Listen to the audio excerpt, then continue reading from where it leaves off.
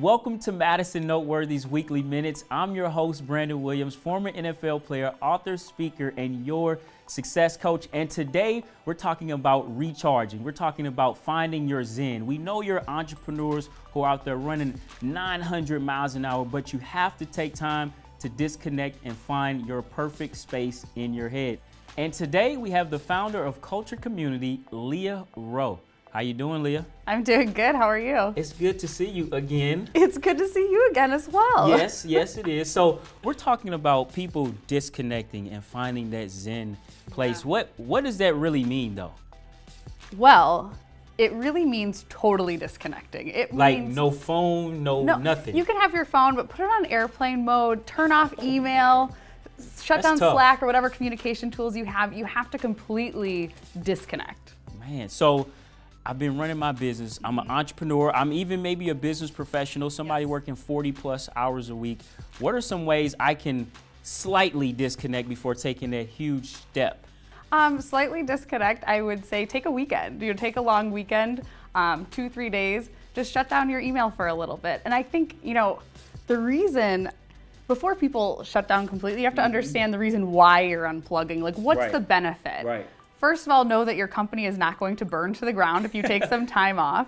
But I think that it's really, pulling yourself out of the day-to-day is really good for you, and it's really good for your business. When you're just in the day-to-day, you're constantly putting out fires. You're a firefighter. And so by being able to disconnect and step back, you kind of have this zen moment of seeing the big picture. And you really see, you're able to reflect and analyze what's the root that's causing these fires. So instead of being a reactive firefighter, you're finding the root cause and you're putting out that fire and you're being a proactive leader. So what is a good, I know we said a weekend, but if we're taking a real zen moment type of trip and we're shutting down everything, what is a good amount of time? Is it 2 weeks, 3 weeks?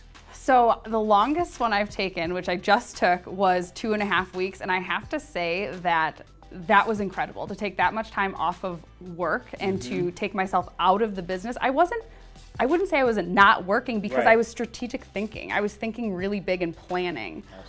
So that was really incredible to come back and see, all of these things that had been added to my to-do list before I left.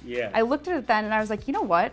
All of this is unnecessary. Here are the 3 must-dos that will move my company and my personal life forward. And so that's what I tackled first. So how did you fight the anxiety of knowing that you would come back to work and have 100 plus emails? So fighting that anxiety is really the team of people that I work with.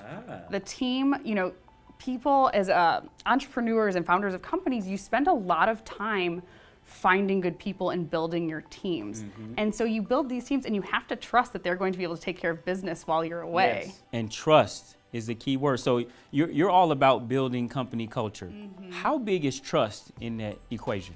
Trust is paramount. It is foundational to having a strong organizational culture, and it's also paramount to being able to fully disconnect. It's really incredible that you spend all this time building this great team and then stepping away.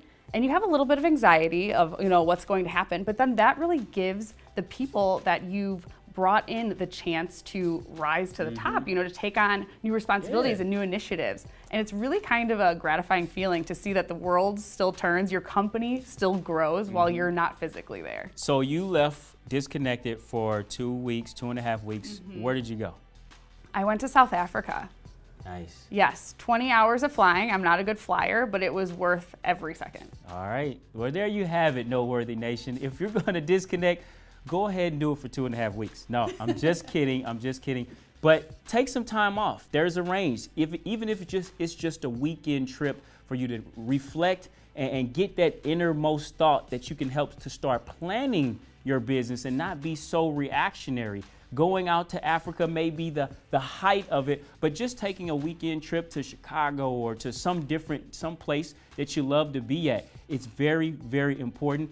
And it builds trust with your team, that you trust them to be able to step away from your business and let them make some of the decisions. So thank you so much, Leah, again for checking in with us. Thank you so much. It was so great to be here. Yes, as always. Well, look, if you enjoyed this video, and you're interested in getting more information, go to our website, madisonnoteworthy.com, or connect with us via social media and subscribe to our YouTube channel and stay connected.